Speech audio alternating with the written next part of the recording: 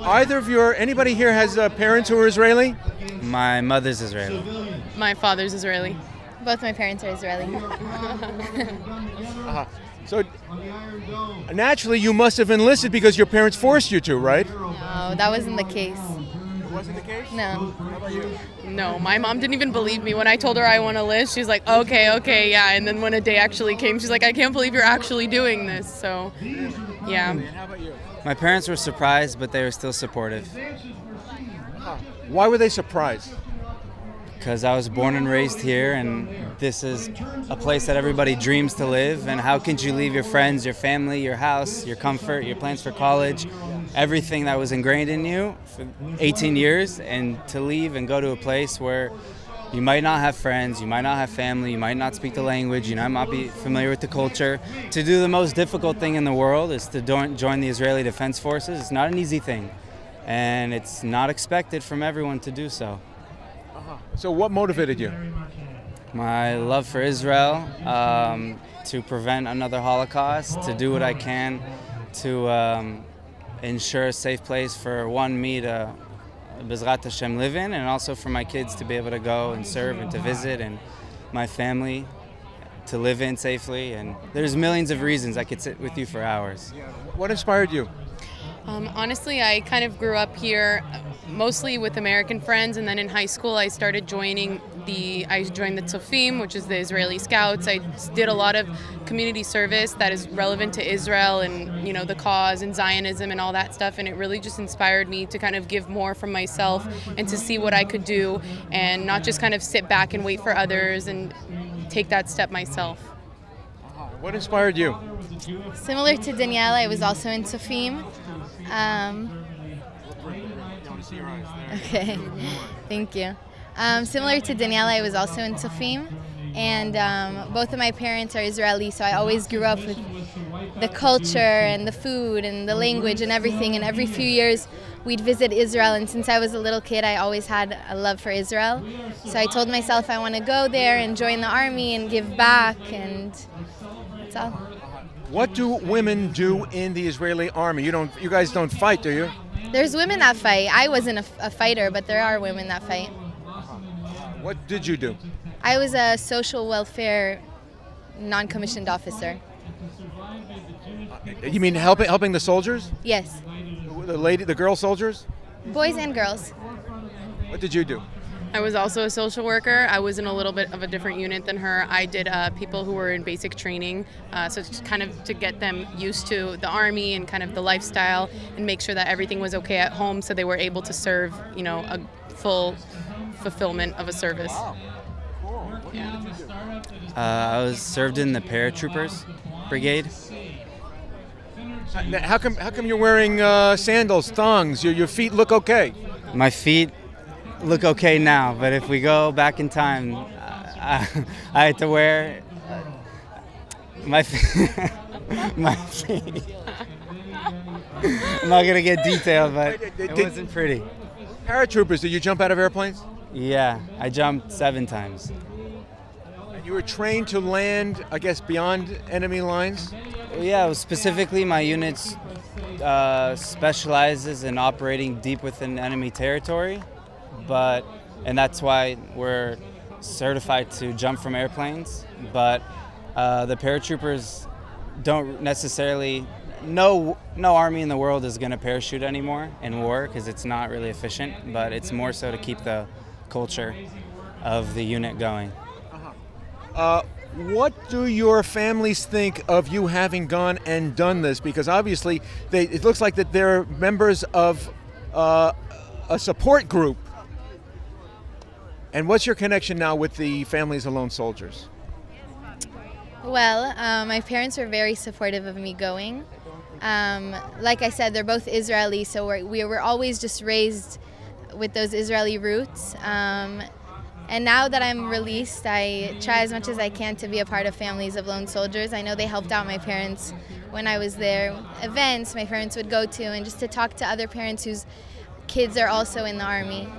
But the kids are out now. Why would your parents still be a part of an association after the kids are already out of the? Do they still need the support of others? Well, I think it's mostly also to go. when I first drafted, I was in the same green as the founder's daughter, and I think that he really just wanted a place where everybody could feel safe and for the generations to come and to kind of be able to comfort other families. So I think that the most important thing is that people who have already done it, they're able to support the people who are going through it, and it's something that's very special and a connection that's very appreciated. And what does this association provide for you and your family? Provides comfort, it provides a community, it provides an extension of family. That's why it's called the Families of Lone Soldiers, because everyone is a family. But you're out now. Why would they? I mean, couldn't you put it behind you? Because not everybody, like my mother, had 5 brothers that went and joined the army and they're in the combat. Not everybody has that, and so everybody can benefit and feel like they do have some safe haven and someone to turn to and to answer questions and to make them feel more comfortable with their kid being on the other side of the world and serving in the Israeli Defense Forces. That's why it's here. Because even the parents in Israel that are in the same country as their kids serving are still worried. So you can only imagine what the parents here feel. So there are college campuses around the country, and you guys look like you're around college age, just post-college age. There are college campuses where people will think that, oh my gosh, the I.D.F. What do you want to say to your contemporaries who have not had the exposure, the experience to know about how the I.D.F. Functions and the need for a strong Israel? Anybody? I would just encourage them to ask questions, to really go see Israel for themselves, and to not trust, I would say, anybody, whether it be the news or a person, because everybody has their own bias, and I think Israel can speak for itself.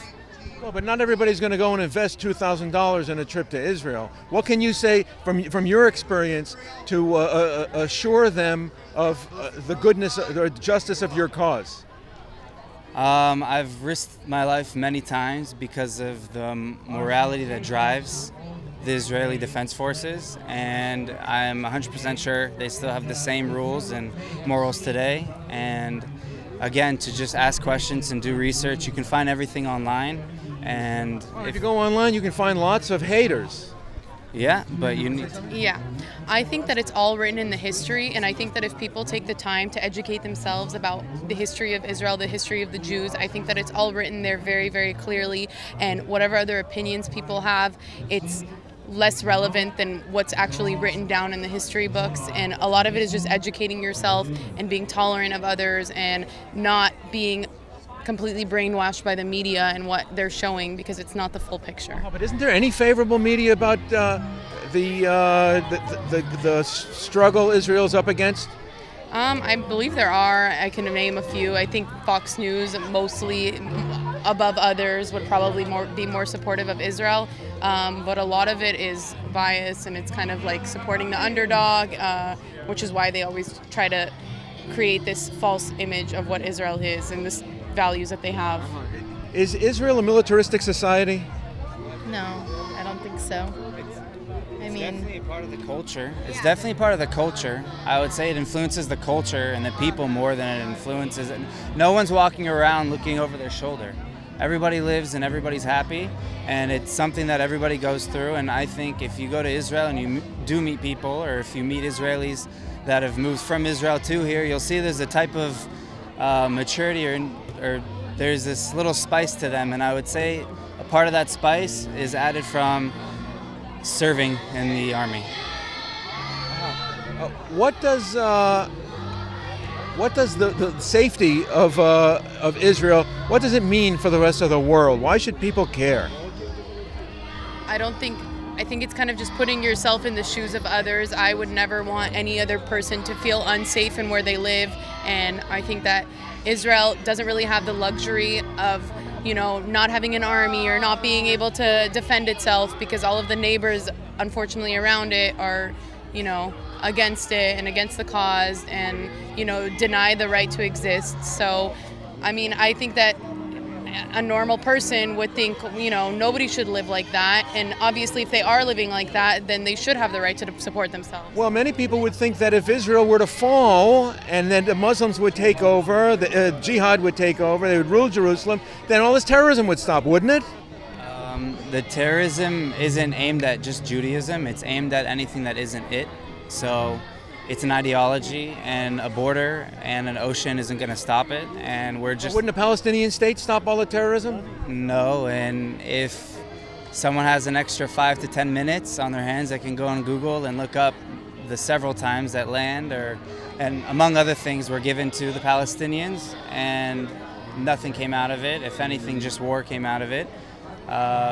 So, like I said, do the research and understand that Israel is just in the forefront, and once the forefront's down, they go to the back line, and once the back line's down, they go into the headquarters, whether that be the UK or the United States of America. You're saying that there's a connection between Israel's safety and what happens in the West? Of course. We're an extension of the West, and I think physically we're just closest to the terrorism and where it roots from, and after it passes us, it's going to spread to anything else, like a virus.